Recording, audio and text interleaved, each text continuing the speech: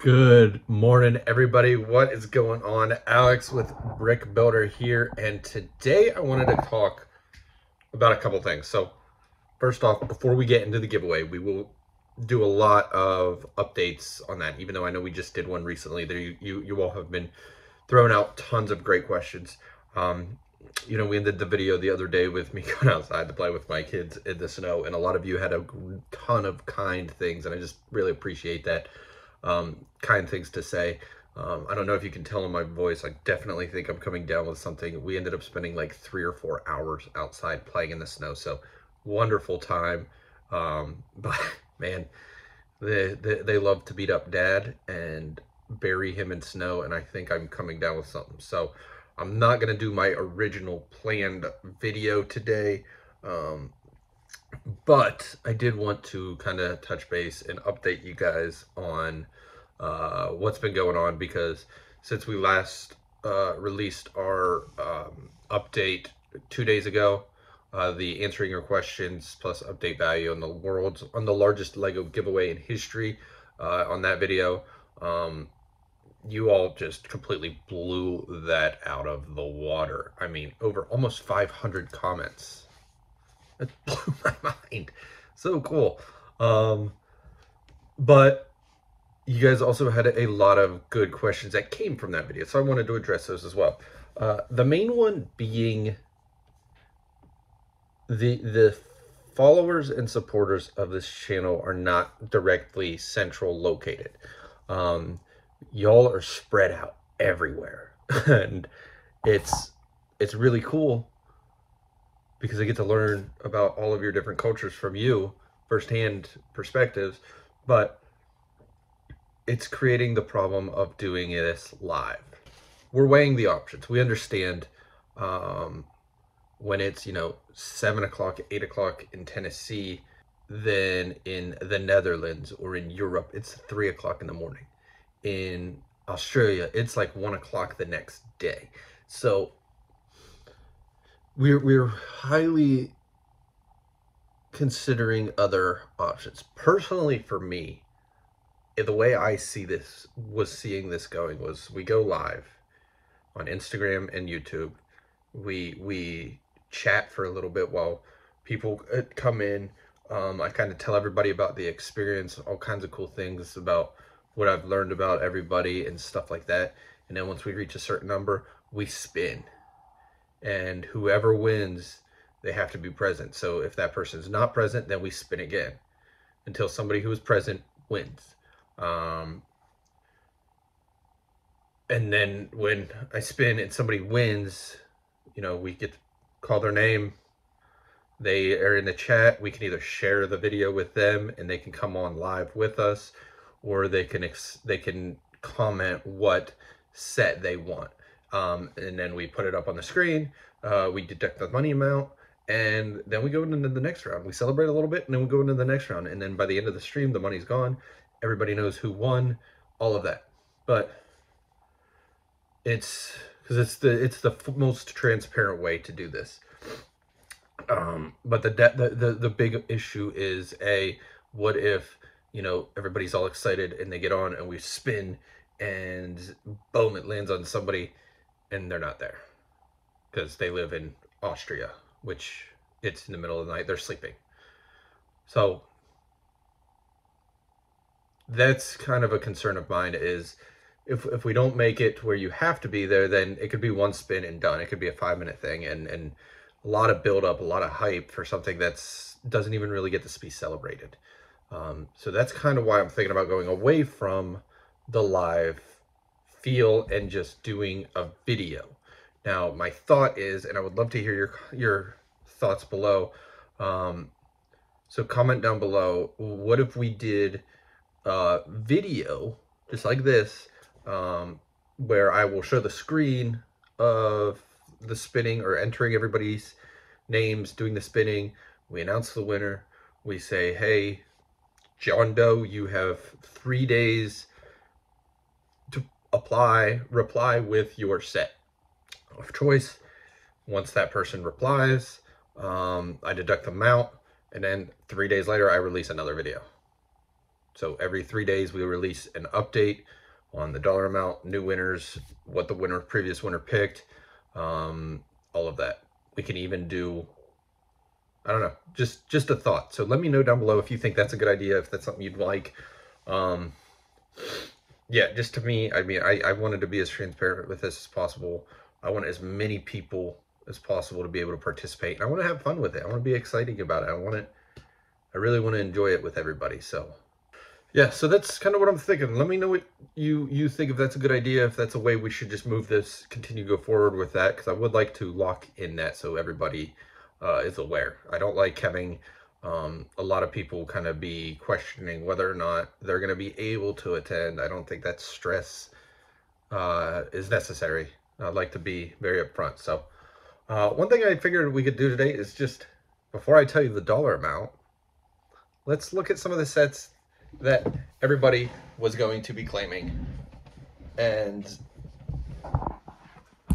let's divulge. Okay, so the other day we asked, what sets would you claim, and a lot of you came up with some really good ones, and I really enjoyed reading them, because honestly it made me want to, whoever wins gets whatever set. It made me want to order the set with them. Sorry.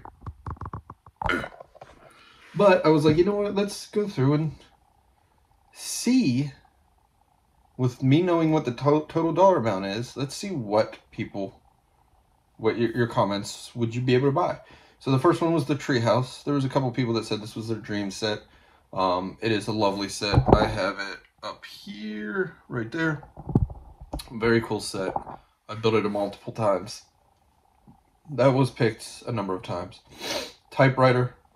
That's one that I've been wanting for so long.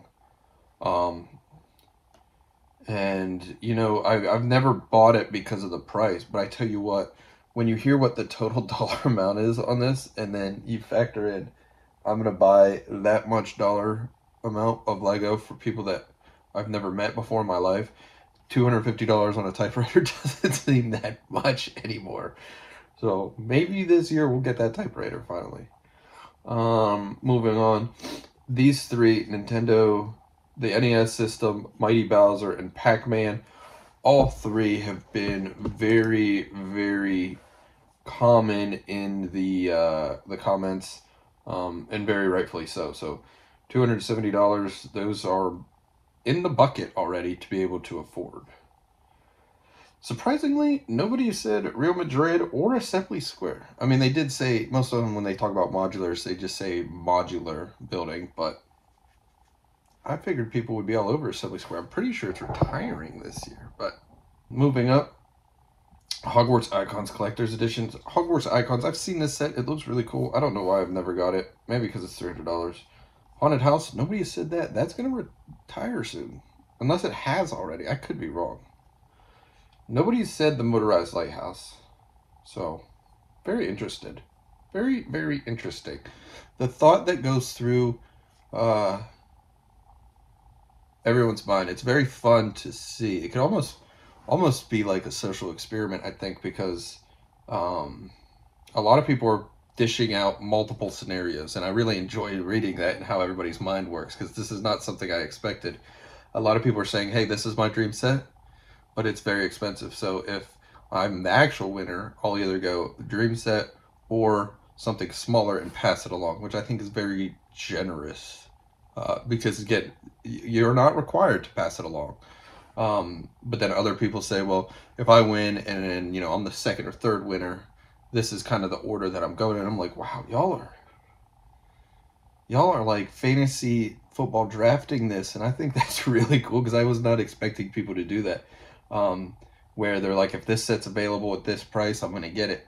And I think that's very cool. So, a lot of people said Lego Ideas, Home Alone set, which is, can't go wrong with that. Orient Express and the Natural History Museum.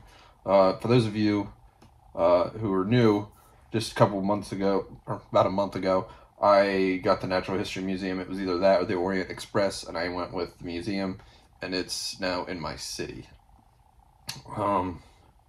Ninjago City Gardens was a common theme. Same with Ninjago City Markets. Daily Bugle as well. Very popular choice. 350. That would be a popular choice because you can buy that and still certainly pass on to a second winner. So that's pretty cool. You can basically get your dream. Anybody can get their dream set to start pretty much, and pass it along. The Republic gunship was on there a lot. A lot of people were really liking that. The grand piano, I did not realize that was $400. A couple people said I needed to get that for Bowser. I agree, but not for $400. Mos Eisley Cantina, $400. Again, that's one I've wanted for a very long time. I do believe that's retiring this year, and I think that is a a must-have set in my opinion. The Loop Coaster, I think this was only mentioned like once or twice. Maybe it's not so popular. Kind of mind-blowing. Batcave Shadow Box. Again, that's one that's been rising on my list. I need to add that so I don't forget. And of course, I don't understand what the errors are, but Batman Shadow Box. Disney Castle seems to be a very popular one as well. A lot of parents, younger parents, want to get that for their kids, which I love. Lion Knight's Castle as well. And Gringotts Wizarding Bank. You know, for Harry Potter being such a popular genre or category of Lego, I think Gringotts Bank was not mentioned as much. I feel like, I feel like Diagon Alley was on there more. I feel like Hogwarts Express was on there more, but the Ferrari and Lamborghini, I did not realize those were $450, but those were on there quite a bit. I can't believe Diagon Alley's $450, but it is 5,000 pieces, so that does make sense. So maybe I'll have to get that one in the very near future as well. It's very difficult to want to buy Lego when you're about to spend so much money on Lego that you can't afford your own Lego. But it's I don't want anybody to feel bad. I don't want anybody to say, you know, I want this set, but I don't want to cut. I know what I'm doing. I was always taught that money is not everything, and memories are better than money. So I'm trying to make some memories with y'all here. So don't feel bad for me. If you feel bad for me, you're going to miss out on an amazing opportunity and making a great memory, not just with me, but with all of us. Hogwarts Castle, 470. Honestly, that's the thing. I think Hogwarts Castle, it makes sense for 470. I don't think Diagon Alley makes sense for that, but I could be wrong. I'm not a huge Harry Potter fan. I'm definitely probably wrong, because I'm usually wrong. That's what my wife says. Hogwarts Express Collector's Edition, 500. A lot of people have talked about that. Rivendell. I mean, I might as well just order Rivendell right now, because I would say like 75% of you said you would get Rivendell. And for $500, guess what? You can get Rivendell and still pass on money to another winner. Pretty cool. Avengers Tower, another very popular one. Hulkbuster I've seen in there multiple times, but it's not been the most popular. And it kind of blows my mind when I see the Hulkbuster now costs more than Rivendell. Makes Rivendell even a more, like, a nicer set to get. The Razor Crest and the Venator class. I mean, I feel like whoever wins, it's going to be Rivendell, Razor Crest, or Venator. Those are the ones that everybody's been talking about. Eiffel Tower, $630. Again, that's within budget, and you can still pass it along. Titanic, another popular one, $680. Can probably get and pass along. Once we hit this $700 mark, depending on where you're at in the country, that's kind of where things start to get iffy with tax and shipping.